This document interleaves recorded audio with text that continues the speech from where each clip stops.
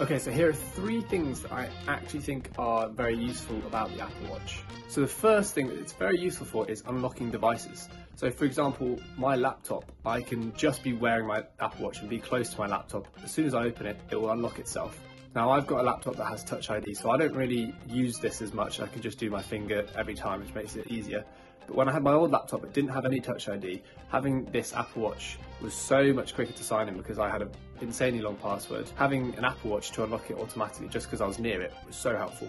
And also, it will unlock your phone if it recognises, so my phone's got a Face ID. If your phone recognises that you're wearing a mask, it will automatically look for your Apple Watch after that because it won't recognise your face. And if it sees that your Apple Watch is in close proximity, it knows it's you and it will unlock your phone, which I've also found really useful, particularly obviously during COVID. Now the next one is sort of to do with exercise and various outdoor activities. Whichever Apple Watch you get, most of the new ones I think will have GPS. So mine's an Apple Watch SE and it has GPS tracking, which means that you can use it to track all of your events. And I find this particularly helpful because I love to be able to sort of look back on what I've done.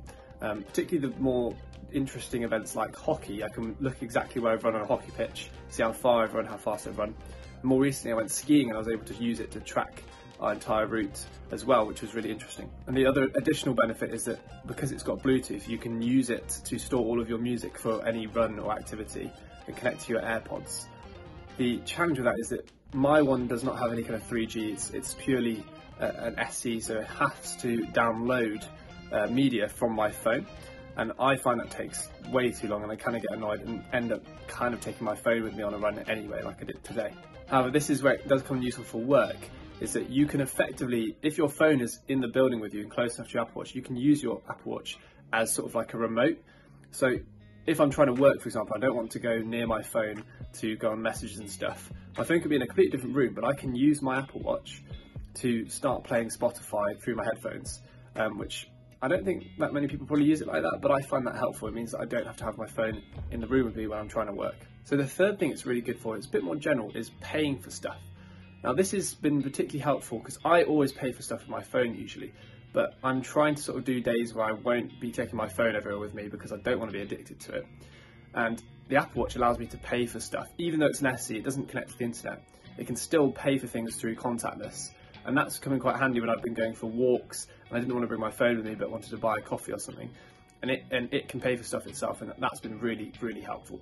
So if I'm being kind of completely honest, I'm not sure the Apple Watch is really one of those essential Apple devices. I've gone over 2 other Apple devices, which is the AirPods and my MacBook Pro. Those 2 things are far more worth it for the money than an Apple Watch. The Apple Watch is quite fun. You can do things like I can connect to my phone, I can look through the camera and take photos through it and all those kind of fancy things. Another useful thing that's a bit random is using it for a torch in the middle of the night when you need to go to the toilet and you don't want to turn on a bright light. You can just turn your Apple Watch on and make it a torch. That's quite helpful.